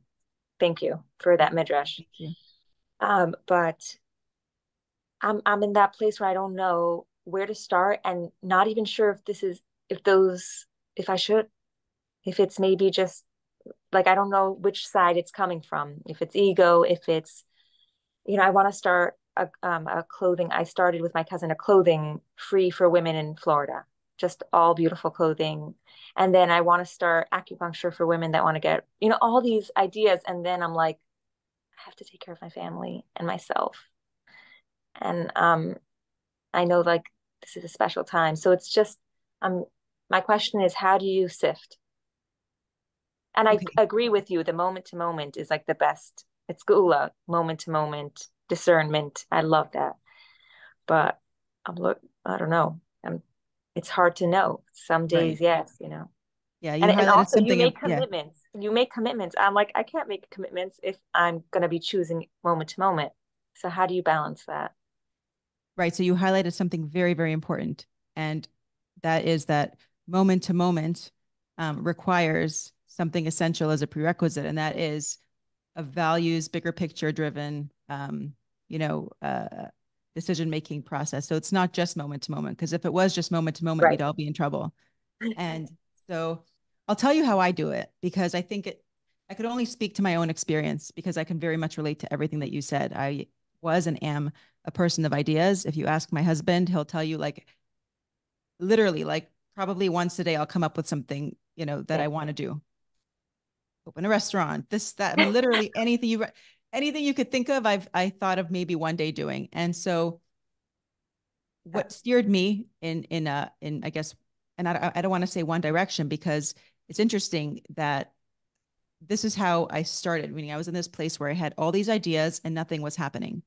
So, and then when I started to read about channeling your weaknesses into strengths and learning opportunities and all of that, that's when I launched Multi-Role Woman. So Multi-Role Woman was literally driven by this desire to do many different things, because I had many different, like, I guess, skills, talents, and I didn't know which way to go. So I started with this whole idea that we're dynamic people. So I'm reframing this being scattered to being dynamic, right? We have I all love these that. different ways of being, and most women are multi-role women. We're being pulled in so many directions. We don't know what will happen from today, to tomorrow. And so that was the first part for me, was just mentally getting myself to shift my focus and my attitude from like this negative attitude about, oh my gosh, I'm so scattered, I can't figure things out, to, no, I'm dynamic, I have so much to offer, I just need to find direction. So that was the first step.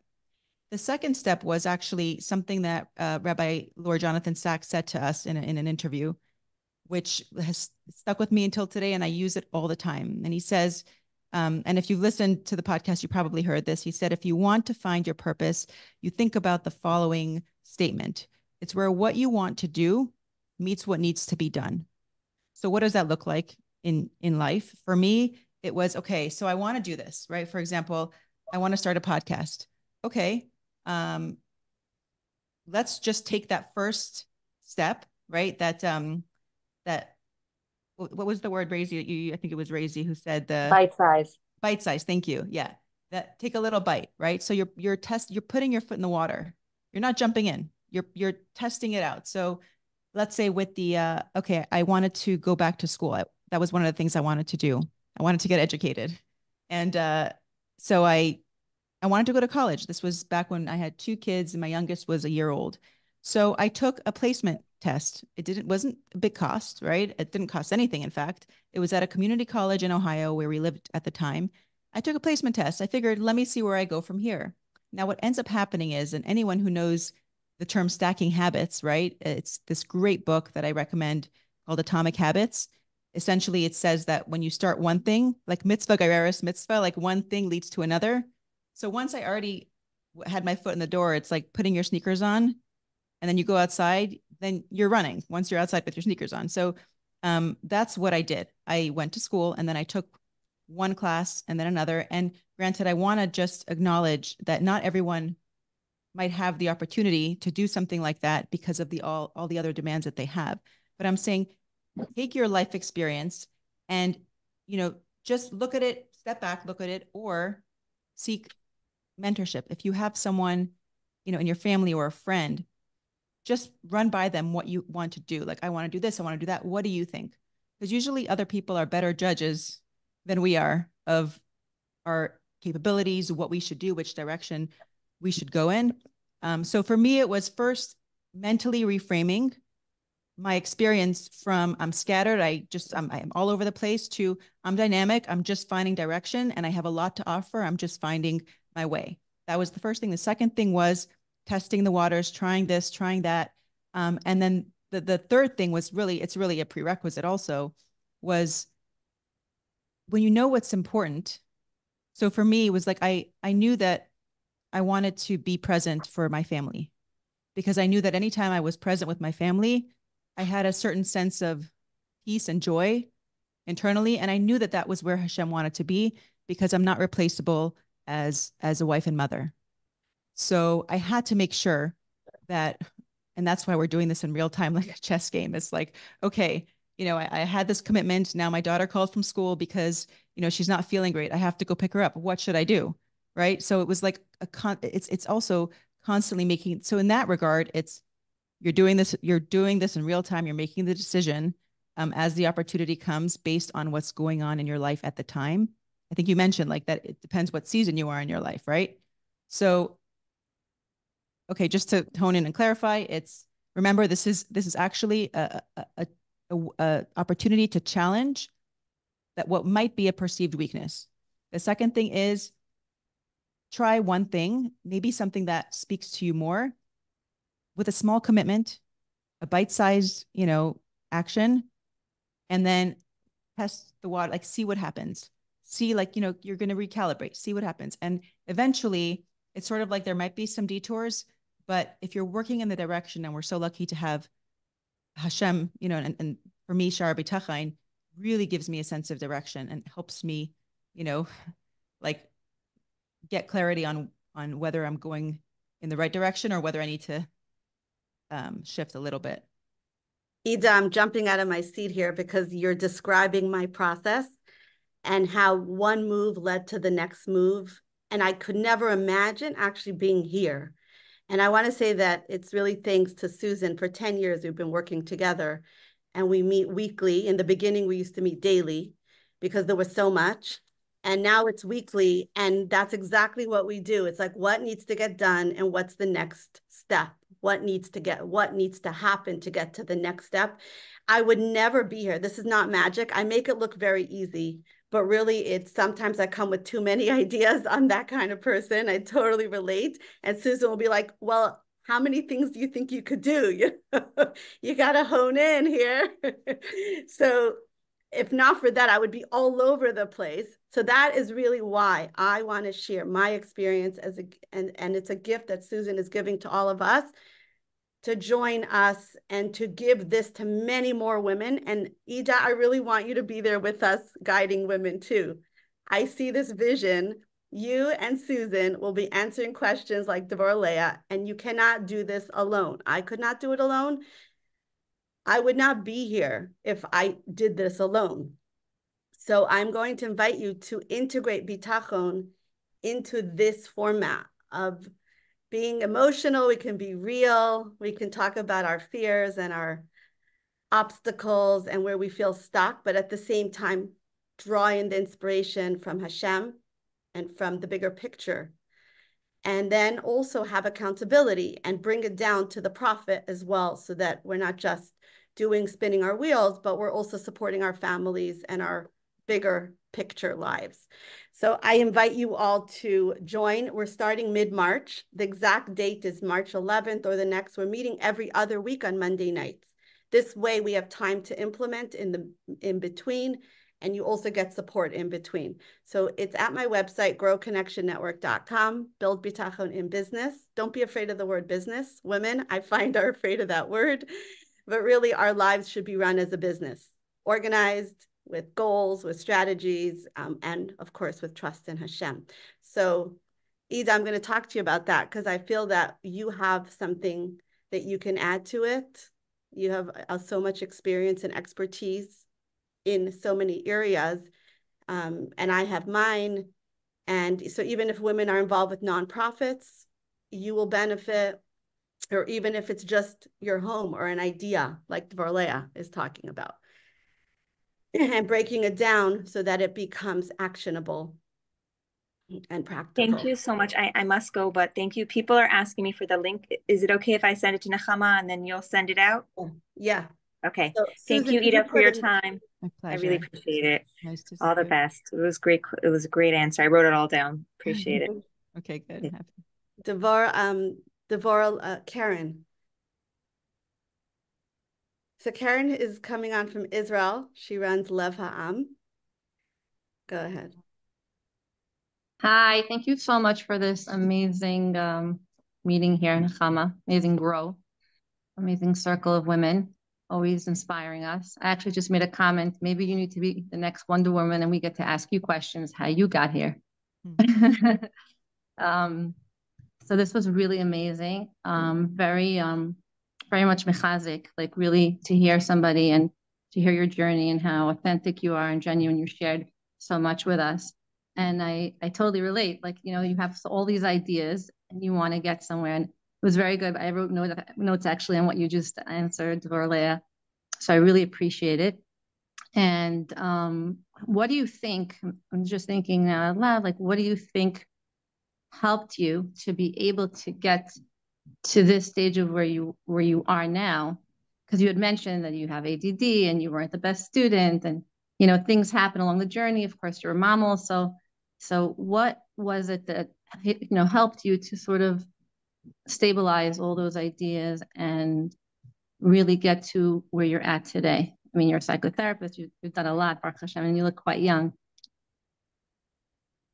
Okay, so that's a good question. And I think in every stage of life, it was a little different, but I would say the main thing is support from my family, from my husband, even from my kids, and them being, proud to watch me learn and step out of my comfort zone, involving them in the process. What else helped me? Taking care of myself. I think that I started out being more in this mode of taking care of others at the expense of myself. And I think that ended up draining me. Even though I was doing such good things, I realized that Hashem wants us to take care of our minds and our bodies first and foremost, so that we can be more equipped and ready to take care of others. So if that means we have to let go of certain things, like making sure our house is always clean, or, always saying yes to certain things, I think the most important thing for me was learning to take care of my physical health, my mental health, making sure even to eat breakfast. I'm not a breakfast person.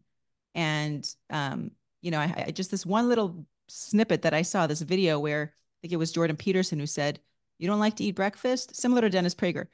So what if you don't like to eat breakfast? It doesn't matter what you want. It matters what is needed from you in order to feel energized to take on the day. So taking care of myself was very important, and having the support of family and being able to be vulnerable and ask for help, because that's another very difficult thing for me to do, and still is in a way. So those are three things I would say.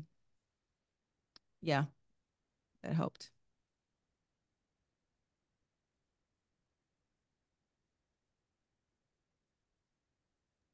Is that okay? Is that back to the basics? Sometimes. That was great.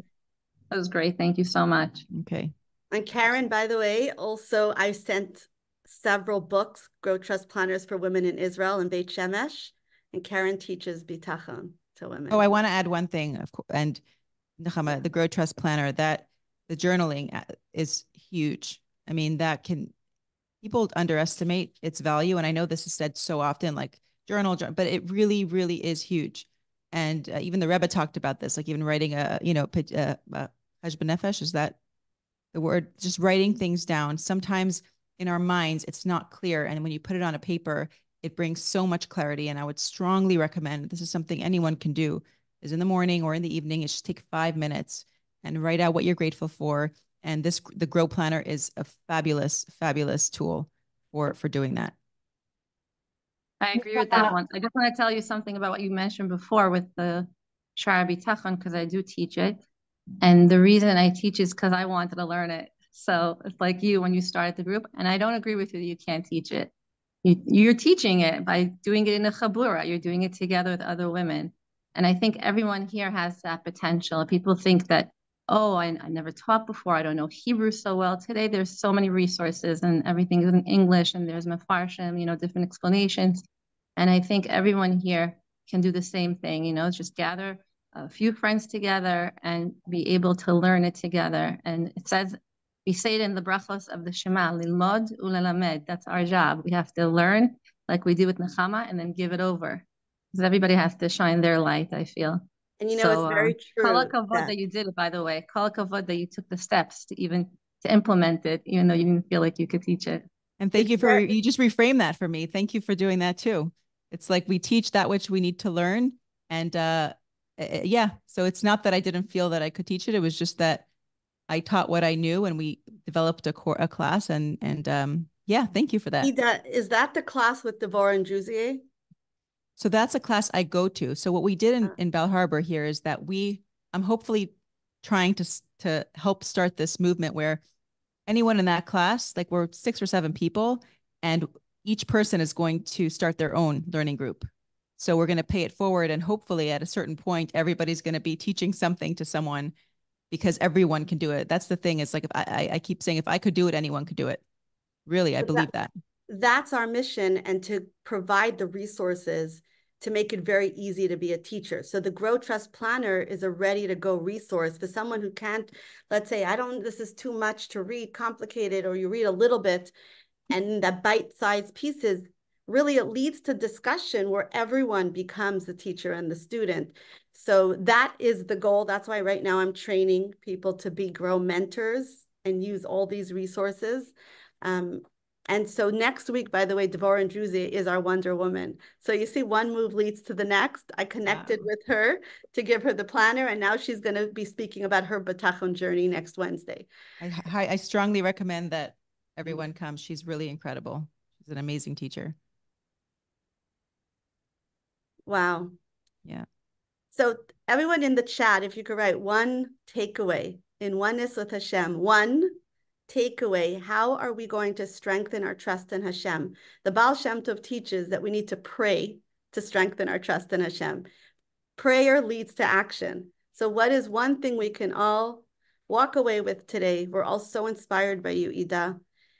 And really, it helps me see people differently, because I never had trouble seeing the goodness in you. That's the truth. When you talk about yourself that way, I never saw that. So I never saw you. I always saw like this a real refined person. You were always very respectful, and you just had something very magical. Like I said in the beginning, like you shone. But I knew that, there was so much more inside of you that you weren't showing us. And I'm so glad that you're stepping into the role and revealing yourself and who you truly are. And like somebody told my daughter Hannah recently, it's not fair to us if you don't share your art with the world, because she sometimes holds back. And people said, it's not fair to us because every person here is God's sanctuary, just like we read in the Parsha. And I can't enter God's sanctuary if you're not going to open your doors and allow Hashem's light to shine through you. And every person has a different light of Hashem that we bring to the world. So we are all here basking in the light of Hashem that He's given to you, that you've worked so hard to reveal in yourself. And through that, many more women will also discover that inner light in their own challenge and in themselves. One more thing that Rabbi Sack shared that I want to share is he said that, and this is from his own experience, not wanting to initially be a rabbi, he wanted to be an academic. He said the most transformative moments in a person's life happen when someone believes in them more than they believe in themselves. And you know what you were saying about me not seeing it, but you seeing it, that's exactly what that is, because our own self-imposing limiting beliefs can really, hinder us from stepping into our purpose. And so I'm going to say here that I believe in you and I believe in every one of you here. And I know that you have tremendous power and potential, which you probably already used just by being there, by being here, and just continue to harness that. And I really am so grateful to be here and to be a part of this. And, Wow. hopefully we'll all grow from here, continue to grow. Amen. Amen. We have one action here. Ahuva says she wants to start a group in Chicago with the Grow Trust Planner. Amazing. And Ahuva has been at our Grow programs for more than 2 years. Susan, go ahead. Say to everyone here something Nechama knows we worked on so many years ago, and that is what Eda just revealed to us was that she has a class where she didn't say there's 600 people in the class.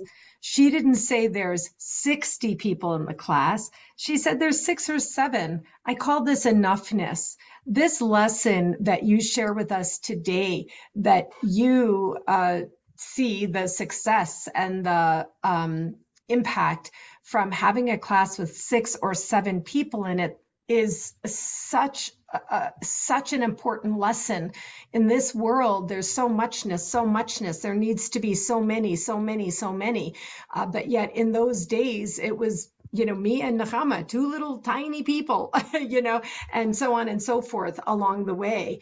And so I really hope every person is listening to this today and really clear on this one class that you said you talked about with 6 or 7 people is so much more than enough. It's so good. It's such a success. It's not a failure because there were only 6 people in the class. Every one of those people, as Nechama just said before, is an entire universe. Thank you. Even just one, call it a Bitachon buddy, like Razy and Hannah.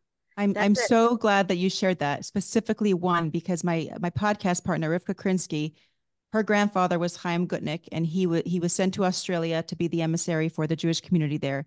The Rebbe told him to arrange a class on Taharas HaMishpacha, family purity. And he rented a hall and he set up, tons of chairs. And one person came. One person showed up. And he kind of felt bad not giving the class. So he gave the class to this woman. And he went to the Rebbe after. And he told the Rebbe, you told me to do this. And there was only one person there. Why is that? And the Rebbe said, Moshe Rabbeinu only had one mother. And that was just such an aha moment. One person, forget 6, it's one. And even if it's sitting down with yourself, the relationship you have with yourself, even if no one comes, it's huge. Thank you so much for sharing that. Thank you. And now how I'm very into bringing tefillah to the world and into schools and groups. Really, it started because Susan and her friend Debbie wanted to learn about prayer. And we started on Adobe Connect in 2015, before we had the advantage of Zoom. And that just grew into this and bringing tefillah into the world in a meaningful way. And I'm really humbled that I've just said yes to it. People say, how did you come up with it? I say, I don't really know. That's Hashem. You can ask him. I just said yes to being his channel.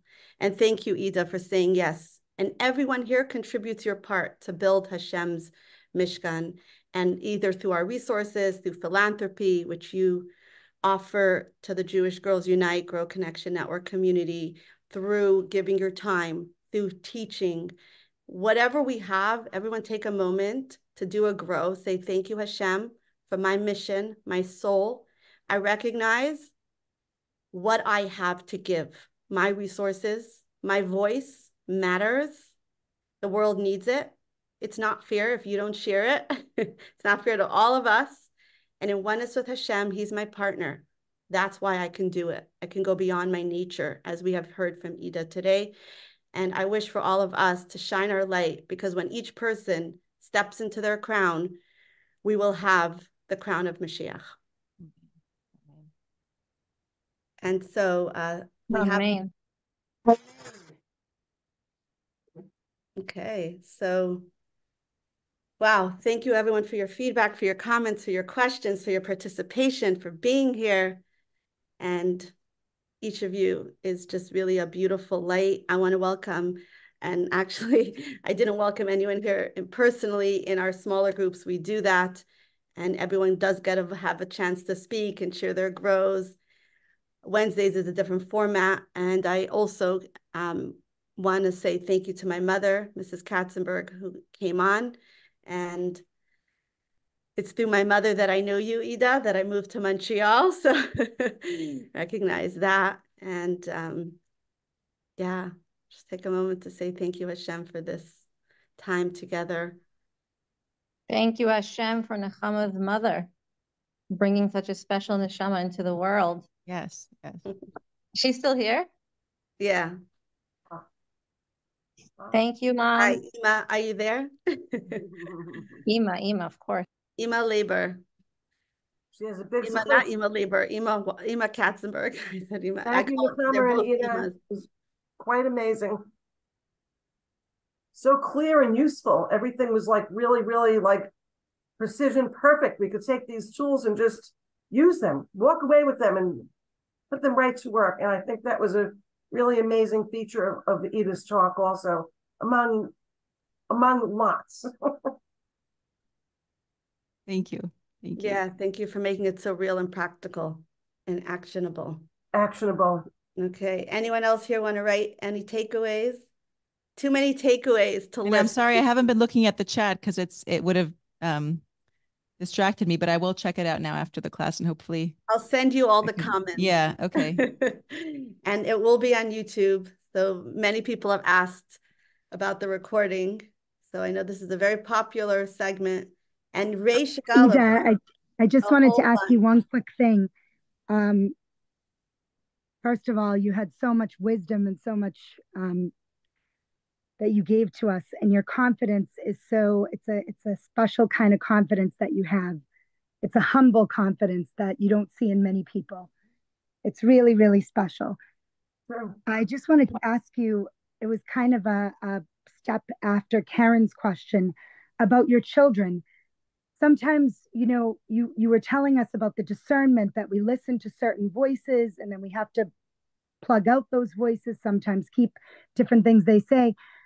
While we're doing this and we're growing ourselves and we're parenting ourselves, you have children in the middle of all this, and we have children. And so how do you take that step while that's happening with the children, and you're growing and then they're growing, and then you told us an example that you used about the 5-second rule.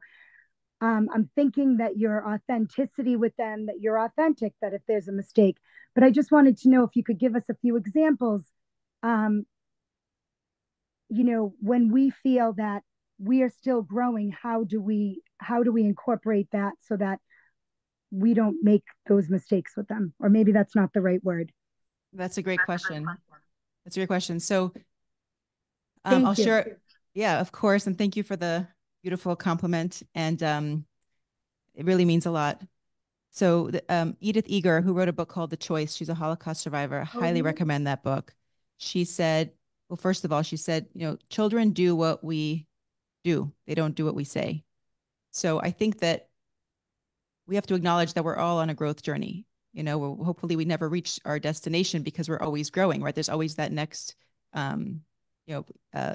next goal that we want to continue to, we want to continue to grow essentially. And I think when our kids are watching us work on ourselves, it gives them permission to do the same.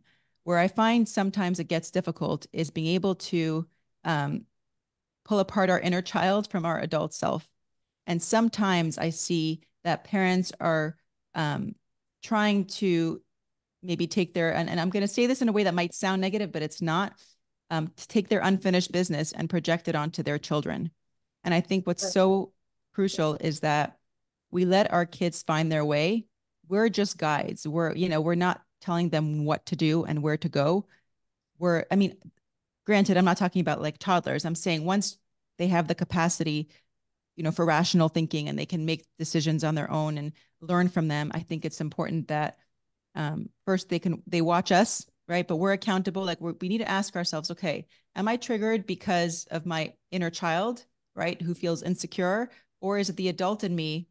Well, if it's a trigger, it's probably the inner child. But we want to be able to come from a place of intention. So, for example, let's say my child comes home and doesn't do her homework, right? Am I going to force my child's pen into her hand and say, you can't really do that. What you could do is you could say, well, first of all, I don't like to do my homework, so I totally get that feeling of not wanting to. But there are consequences to that. And obviously you want to set your child up for success, right, in their environment. But at the same time, you really want them to learn from their own thing, from their own decisions. And I think that when we're too much, and I'm speaking from my own experience, when we're too much in like, I know better than you mode, we're depriving our children of a crucial tool that they need in their life, their adult life. They have to be able to make decisions and understand consequences in obviously a safe way. And so for me, it's like at a certain point, like when my daughter was younger, she had a hard time waking up for school. It's hard for her to get up in the morning, as it is for most of us. And but I wanted her to set her own alarm. And then I thought, you know what, even if it means one day she'll miss the bus, instead of me going in every day and knocking and banging on the door and saying, get up, then maybe I can allow her to have that learning experience. It's just one small example, but I also feel that it transfers over from somebody pounding at you and like, oh my mom is such a pain in the neck. What does she want from me? To guess what? I have responsibility for this. My teacher will dock me. My teacher will this. I did that all the time in my record, in my book that I made the grades. There was a grade for everything: the homework, the attendance, how late you were. And after a while, they're like, well, why? I'm like, well, let me show you. Here it is. And then they got it. But, people have to get it on their own, regardless of their age. Exactly. You said it perfectly. It's exactly right. And then another thing that I'm not perfect. And I actually had a conversation a couple of weeks ago with a good friend of mine. I told her, we were talking about parenting, and I said, I try to not do things that I know my kids could do on their own. Like, for example, pack their lunch. So my kids were packing their lunches in kindergarten. Obviously, I was overlooking it to make sure they were packing actual food and not just candy. But I was trying, and she tells me, wow, they do their own laundry. It's like, actually, no, they don't. They don't do their own laundry. So I'm still working on this. Like, it would be great if they all did their own laundry. So, I'm not a perfect parent, but I try to let them navigate life in a way that is good for their own, internal and experience. And it's not always easy. It's not always easy. And I'm far from a perfect parent, but those are the things I learned, is really to let them go through their process and be there as a guide and a source of support without having to, breathe down their throat and tell them everything that you think they should do. Well, responsibility is also not necessarily that somebody does everything, like maybe at a certain stage of a kid's life. Part of their main responsibility to themselves is not doing laundry. Maybe there are other things that are more important for them to develop and grow at that point in their lives. So it also has to be to the person's level. Exactly. Thank you for adding that. Exactly. You're exactly right. Yes. Sounds like Eda, you're very good at that. Really being strategic about your children's growth. I know even just the fact that you care, we're never going to get it perfect, but you're in awareness. That's step one. And then let Hashem inspire the rest. It's very hard for me actually to not, because I became a therapist. It was hard. And my daughter actually called me out on this. She said something like, you're talking like a therapist once. And I thought, oh my gosh, I have to really take my therapist hat off when I get home. And it's, when like, I know what to do. Like, I know the best thing you could do in this circumstance, but to hold back is very difficult. That's a challenge for me. So it's like a balancing act. It's funny because Thank you so much. somebody asked You're if you have welcome. any challenges today. Like, so that's a good example of a challenge. You know, sometimes it's like, yeah, when you become a coach or your kids they don't want to hear you, grow them. Like my kids don't want me to grow them and tell them. So really it's up to me to just live it for myself, and then they're going to learn from me. I heard a great tip once where someone said, you can ask your child, do you want me to give you advice, or would you prefer if I just listened and, just heard you out so I could be a sounding board? So That's ask what them I that. do. That's what I do with my daughter is 26, but Wow. I'm in awe of you because I was 19 when I had her and I was still growing up. And I'm just in awe of your constant awareness. I have ADHD like you, and you're able to take this awareness. And what I'm most in awe of people that are don't even know how amazing they are. And you're sitting here and you keep telling us tools and everything, and your humbleness and your humility and the way you convey it is just so on point. It's just beautiful. And your humbleness is just, it's on another level. I'm really in awe of you. And I know your children are going to be, it's going to be amazing because um, our children are never, they're always our children, even when they're 26. And now things come up and, I recognize some things, but it was just so, I'm in awe of that you're able to do all of this and that your awareness comes first. And sometimes people have to have something really major happen to them before they have that discernment of, I can't do this. I have to take care of the kids. I have to take care of me. And that's what happened to me. But I love that you're sending a message to women and to everybody everywhere that we don't have to wait till something huge happens to us. We can decide to do this. And this is the first time I'm hearing this from someone like you. And I'm I'm just applauding you for that because that message every woman, every person needs to hear before something. They don't need, I know that there's a reason why, and I'm so happy that what happened, and I'm embracing and it's loving it, but I'm trying to give that message over to people that we don't have to wait, and you're giving that message, and it's a message that everyone needs to hear. Thank you. And it sounds like you're giving the message too, and that you'll continue to. So kol hakavod, thank you for saying that. We have on here Ray Shagalov, who really sums up the takeaways from today. Ray runs passion projects and helps women discover their passions and break it down into action. So Ray wrote, she's very good at breaking things down. I don't know if you want to come on camera and we can close with Ray's takeaways. Eda, were these all your steps? 1, reframe being scattered to being dynamic. Eda, I have a lot to offer. I'm just finding my way. Oh, I don't know exactly what that meant. What do you want to do meets what needs to be done. Rabbi Jonathan Sachs. Number 3, you are not replaceable as a wife and mother. Number 4, try one thing with a small commitment and see what happens and what your intuitive partnership with Hashem tells you to do next. And number 5, ask a mentor with a bigger vision of you and find accountability. I'm adding that.